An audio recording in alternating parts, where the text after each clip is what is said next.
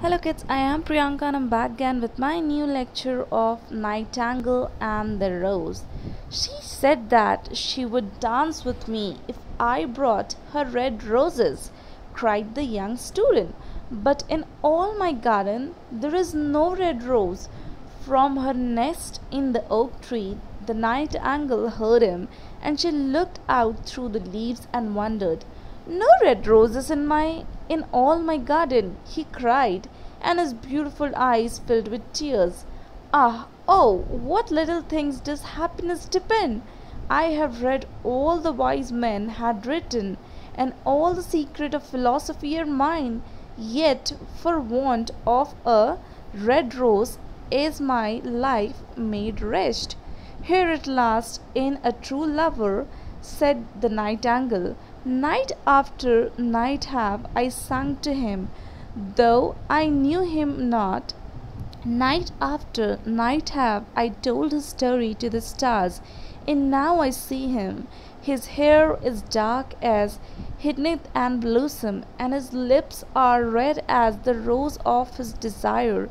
But passion has made his face like pale ivory, and sorrow has set all her seal upon his brow.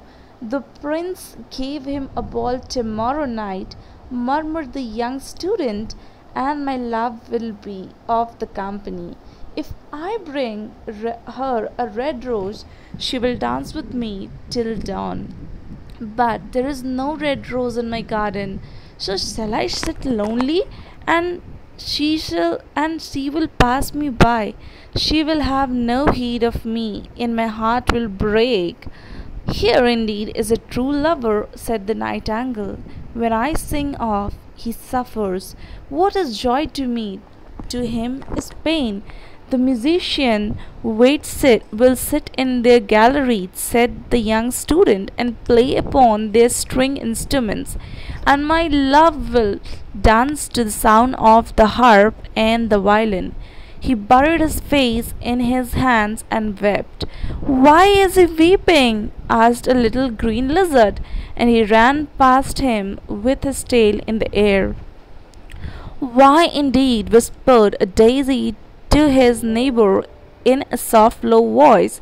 The nightingale said that he was weeping for red rose. For a red rose? They cried. How very ridiculous! And the little lizard laughed outright. But the nightingale understood the secret of the student's sorrow, and she sat silent in the oak tree and thought about the mystery of love.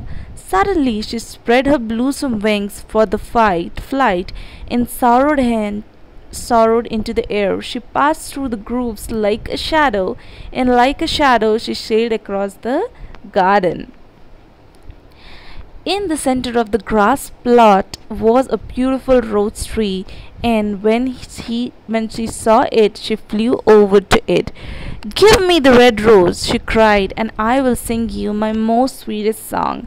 But the tree shook its head. My roses are white, it answered, but go to my brother who grow down the sundial, and perhaps he will give you what you want. So the nightingale flew over the rose tree that was growing round the old sundial. Give me a red rose, she cried, and I'll sing you my sweetest song. But the tree shook his head. My roses are yellow, it answered, and as yellow as hair of mermaiden. But go to my brother who grow beneath the student window, and perhaps he will give you what you want. The nightingale flew over the rose tree that was growing beneath the student window. Give me a red rose, she cried, and I'll sing you my sweetest song. But the tree shook its head. My roses are red, it answered, as red as the feet of the dove, the redder than the great fan of the coral that wave in the ocean cavern. But the winter has chilled my veins, and frost has nipped my buds. But the storm has broken my branches, and I shall have no roses at all this year. One red rose is all I want, cried the nightingale. Only one red rose. Is there no way by which I can get it? There is a way, answered the tree, but it is too terrible that I dare not to tell it to you. Tell it to me, said the nightingale. I am not afraid. If you want a red rose, said the tree, you must build it out of music by moonlight and strain it with your own heart blood. You must sing to me with your breast against a thorn. All night long you must sing to me, and the thorn must pierce your heart, and the life blood must flow into my veins and become mine. Death is the greatest price to pay for a red rose, cried the nightingale, and the life is very dear to all. It's pleasant to sit in the green wood, and to watch the sun in his chariot of gold, and the moon in her chariot of pearl. Sweet is the scent of hawthorn, and sweet are the bluebells that hide in the valley, and the heart that blows on the hill. Yet love is better than life, and what is the heart of a bird compared to the heart of a man? So he spreaded her brown wings for flight and soared into the air. So swept out over the garden like a shadow, and like a shadow she sailed through the grove. The young student was still lying on the grass where she had left him, and the tears was not yet dry in his beautiful eyes. Be happy, cried the nightingale. Be happy, you shall have your red rose. I will build it out of music by moonlight and strain it my own heart blood. If that all that I asked of you is return is that you will be a true lover. The student looked up from the grass and listened, but he could not understand what the nightingale was saying to him, for he only knew things that there are written down in the books. But the oak tree understood and felt sad for what he was very fond of nightingale, who had built her nest in the branches. Sing me one last song, he whispered, and I shall feel when you are gone. So the nightingale sang to the oak tree in a voice was like water bubbling from a silver jar. When she has finished the song, the students got up and pulled a notebook and a pencil, and when the moon shone in the heaven, the nightingale flew to the red rose tree and set her breast against the thorn. All the night long she sang with her breast against the thorn, and the cold crystal moon leaned down and listened. All night long she sang, and the thorn went deeper, deeper into her breast, and her life blooded embedded away from her. On the topmost spray of rose tree there blossomed a marvelous red rose, petal flowing petals, and song followed song. The Nightingale and the Rose. But the tree cried to the nightingale to press closer against the thorn. Press closer, little nightingale, cried the tree, or the day will become before the rose is finished. So the nightingale pressed closer against the thorn, and louder grew her song, and a delicate flush of pink came from into the leaves of the rose, and the tree cried to the nightingale to press closer against the thorn. Press closer, little nightingale, cried the tree, or the day will come before the rose is finished.